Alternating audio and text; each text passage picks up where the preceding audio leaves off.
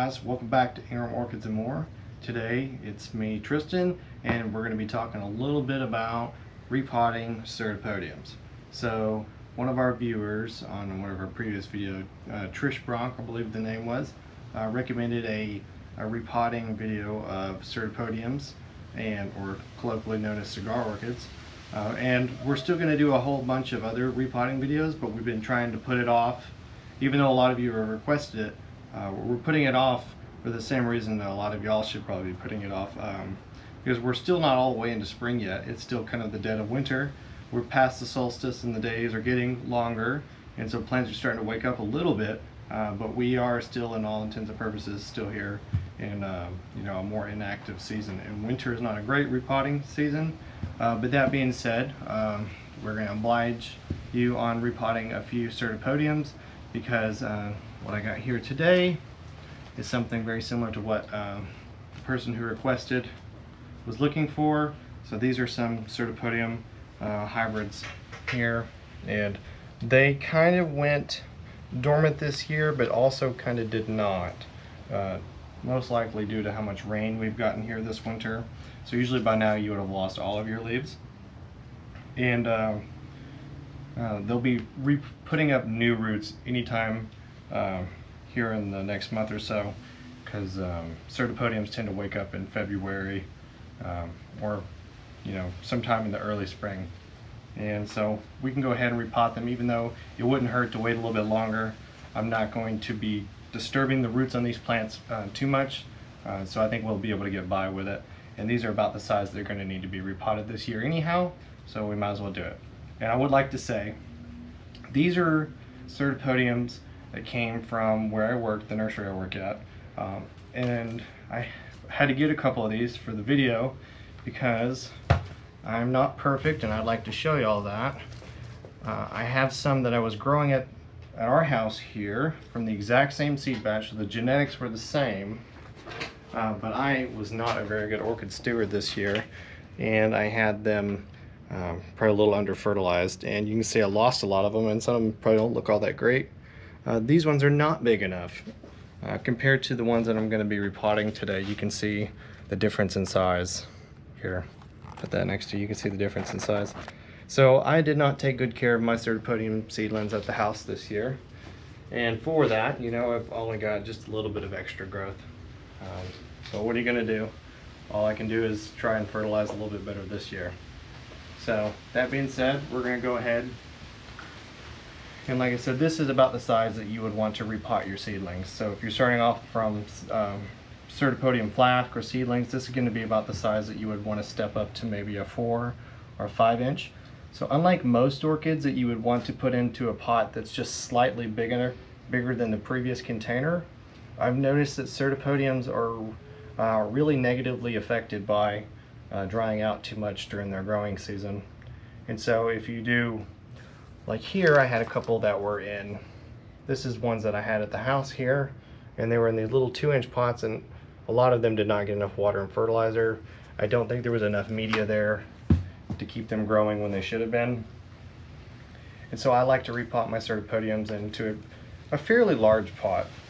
Most orchid people would look at it and say that's way over potted, and if it was a Cattleya or anything else, I would absolutely agree. But Cyrtopodiums are a little bit different. So here you go. This is the size of pot that I'm planning on putting these in. I would like it to be known that I actually would recommend clay, but I didn't have any terracotta pots that were either clean or the appropriate size right now to put these in. So we're gonna work with what we got. And since it's still a seedling, being a little bit more wet in a plastic pot is probably not going to be too problematic. So that's about the size that we're going to want to put them in. And you can see, I mean, it is considerably larger in volume than the containers that they're growing in now. And let's talk about mix next. So what do we want to do for mix?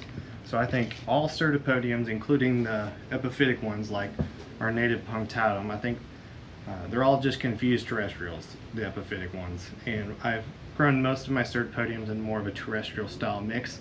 I'm not saying it needs to be a mud mix, not like, don't just get a bag of potting soil and throw them in there, but a large open bark or media like a charcoal and bark mix, it tends to be not wet enough during the growing season to keep them happy. So what I like to do is I like to add a lot of organic material.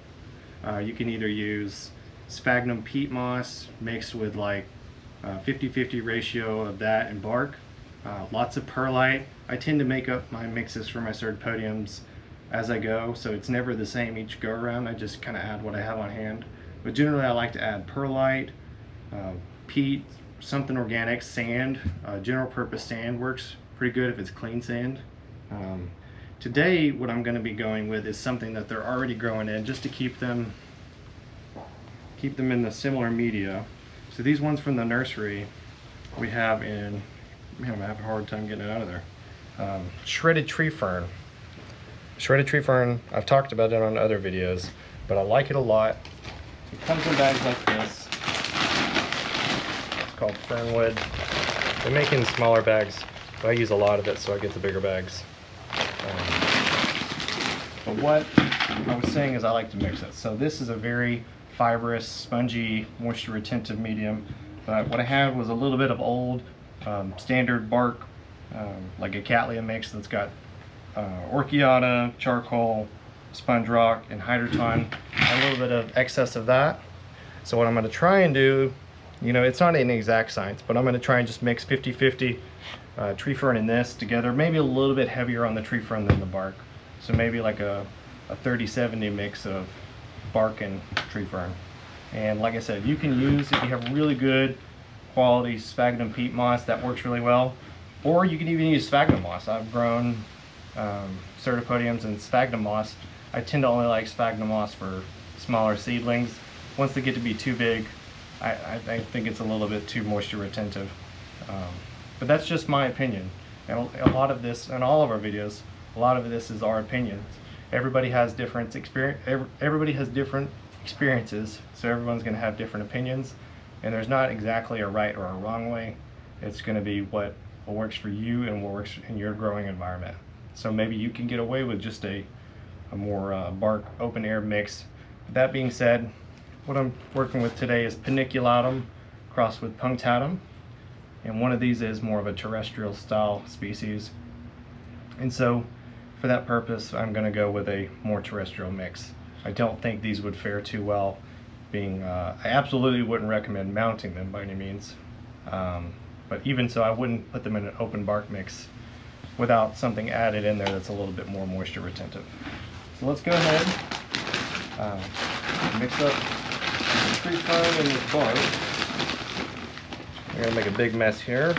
That's okay, because before the video started, I cleaned all the surfaces of our work area here down with disinfectant, and you want to make sure that you're doing that. You want to make sure you keep your work area clean to reduce the chances of, you know, moving pathogens and disease around. And that way, if you spill a little bit of media on your counter, you can just pick it back up and keep working with it, and you're not worrying about using yucky media that's, you know, now got fungal spores or something like that in it. So just make sure your working environment is clean. Make sure your bucket, I cleaned out the bucket with disinfectant before I started putting materials in here. So, and wash your hands too. You want to be clean. You don't like being sick, and your plants don't want to be sick either. That makes this up real good. Maybe we should have done this before the video, but I wanted y'all to see it. And I just kind of eyeball it. Oop, it's kind of windy today. So I'm sure a lot of this bark is still at the bottom. A bowl, a really big bowl would be a lot easier to mix, but I didn't have one, so we went with a bucket. So I'll let y'all see that. This is looking a little bit more like what I want it to look like. If I had some extra perlite, I'd probably put some perlite in there too, but I don't. Maybe a little bit more tree fern. And you can see I'm bad at estimating the amount of materials that I'm gonna need. This is way more than what I'm gonna need for these two little plants. That's okay. All these other little seedling Cyrtopodiums I'm sure are gonna be needing to be repotted in the spring, so we can save it for that. All right, And like I said, this is a clean surface, so I'm not worried about taking the plant out and laying it on the counter because it's been disinfected. So don't lose your tag. You always want to keep your tag. So this is the first time I've actually looked at the roots on these plants. But there you go. There's 1 year's growth. Let's see. I can't read the date on the tag, but that's a seedling that was potted into a 2-inch this probably about a year ago. And that's the amount of root growth. So a lot of these roots are still good. And like I said, it's still a little bit early in the season to be messing with plants, so I'm not gonna try and disturb these roots too much if I don't have to. And you also just want to confirm that it's going to fit in here nicely. It's actually not, that's just about right.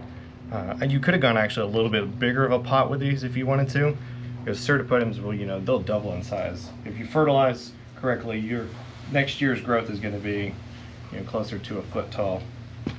So that's also, I want to mention this. I do add either peanuts or lava rock. I'm a big fan of lava rock, so I put lava rock in the bottom of my pots. And this is just red lava rock like you get at the garden center for, for stone walkways or decorative things. Works real well for plants. It's usually pretty good, pretty clean. Probably just need a few. So not only will the lava rock, help just add space, it'll help hold the pot down because you got a lot of dense material on the bottom of the pot so it doesn't fall over. All right. Now here's what we're going to do. The tree fern is still good. We're going to add our tree fern and bark mix and push it down. I'm being really careful to not damage this. This has not initiated new growth yet, but a lot of them have started to have the first little nubbins coming out of the base of this year's growth. This one has not, but I'm still going to be trying to be careful that I don't damage this. You can see this is last year's, well, the previous growth from when it was in its community pot. But that is this year, or this year previous growth, and the new growth this year will come out from the base somewhere around here. So I'm being real careful not to damage it too much.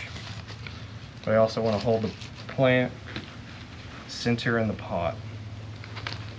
Now I say center, but you want the older growth closer to the back if you can help it. That way you have more room in the direction that the plant is wanting to grow. Because if you put the plant too far this way, the new growth is going to emerge right here at the edge of the pot, and it's not going to work out very nicely. So plant position matters. Another thing I should mention for anybody who's not used to repotting orchids is you want the level that it was previously planted at to be level with the new level, or flush with the new level that you potted at. You do not want to bury it too high, and you don't want to bring it up, bury it too low or bring it up too high. You want it to be just about the same level that it was. And I do pack the media in here pretty good.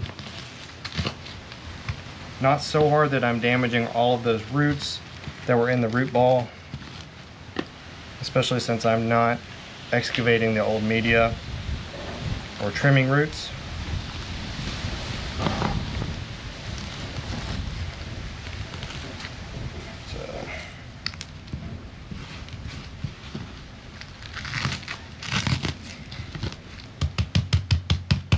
Good shake helps, everything fall into place so you don't end up with big air gaps down there. And that's about done. That's about how I would like it. So theoretically this year you should have either 1 or 2 new growths here, and they should probably end up about somewhere around that size. And we'll let you know how that works out. And don't forget, the last thing is you want to put your tag back in at the edge of the pot. And make sure you get it in there good. The worst thing is to lose a tag and forget what it is. And that happens to all of us. The tag blows out, the plant falls over, and then you forget what it is. And so just do your best to make sure you put the tag back in there so you don't forget what it is. All right, and since we got 2 of them, let's just go ahead and do this other one. All right, we're back. We're gonna do the second Cyrtopodium. Since we're here, taking it out. There's our tag. We'll set it aside for now. There is your roots. Hope y'all can see that. Good roots. Media is still nice, not very decomposed, so we're gonna leave it be. You can see I added a couple pieces of red lava rock, or at least I hope you can see that in there. A couple pieces of red lava rock in the bottom of the pot. And just like before, I'm going to place it so that it's center, but also towards the back of the pot edge. Give it as much space as I can. I'm going to use my fingers to hold it in place while I do this, but being real careful not to hurt the plant. And then we're just going to add our media. We're going to try and make sure we don't leave any big air gaps. So remember, this is just a semi-terrestrial sort of orchid. It's related to catasetums and cymbidiums and encellias and all that good stuff, so they like a lot of water, so they do not need a whole bunch of air gaps in there like some more epiphytic species would.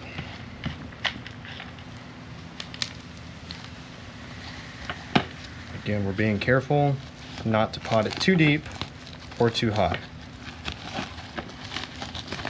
I'm going to press this guy in here.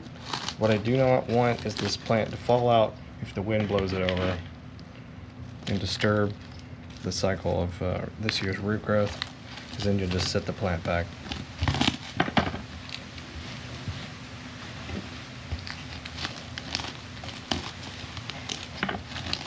I had a stake from the nursery from being staked up when it was just recently potted. It's not necessary at this time because I've packed it in there pretty good, but since it's in there, we're going to go ahead and leave it. If it starts to get wiggly, we can tie it up to the stake and, you know, add some stability, but I think this is going to be fine. You could always use a pot clip, but pot clips on this small of a Cyrtopodium, you're not going to have very much area to put your pot clip, so a stake would probably be best if you're going to use something to stabilize it in its pot. So that's about how I like it. You know, maybe get a couple shakes. Stick our tag back in there so we don't lose it. And if you want to make a new tag, I like to add new tags where I wrote in what I did and what the date was that I repotted it. But we can do that at another time. So that's about it for the Cyrtopodiums. It is still the middle of dormancy. They won't be coming awake for another month or so. So if you have to, lightly water it in and then put it somewhere pretty bright again and dry it out, because again, we are still in the dormancy season. We don't want to be giving this plant too much water or it's going to rot, and it's not easy, or it's not very hard to rot a Cyrtopodium if you keep it too wet during the dry season. So water it in lightly just so that the media, you know, falls into place, and then just keep it dry until spring. Usually Valentine's Day is a good date to start watering, or with catasetum types or Cyrtopodiums, you want to make sure that the new growth is up and emerging and you've got roots already going down into the pot. Cyrtopodiums are a little bit more forgiving than catasetums, but you should still err on the side of caution, and wait to water if you're in doubt. Like I said, we're going to leave these dry for a little while until they start growing in the springtime, and then we'll start doing our added fertilizer and water. It would be a good idea for Cyrtopodiums to add some slow release, not too much, but a little bit of slow release into the top of the pot, and then still continue with your water-soluble fertilizer weekly during the summer. These are heavy feeders. You don't want to over-fertilize them in the winter by any means, but during the summer and the growing season, they're heavy feeders. They like a lot of fertilizer, and you know, they've only got from, you know, March or April till November to do their growing. So in that time, you're going to want to make sure that you're giving them good nutrition and good watering. But right now, we're still dry. If you want to repot them, go ahead, but just keep in mind that we're not growing yet, so don't start watering them yet. And thanks for watching, guys. Like I said, we're going to be doing some more repotting videos or tutorials when season approaches. It's still a little early, so we're still hesitant and holding off on doing a lot of repotting. But you know, thanks for the request. If we're getting more requests that we can oblige y'all, we'll try and do it. But thanks for watching, guys, and we'll see you next time.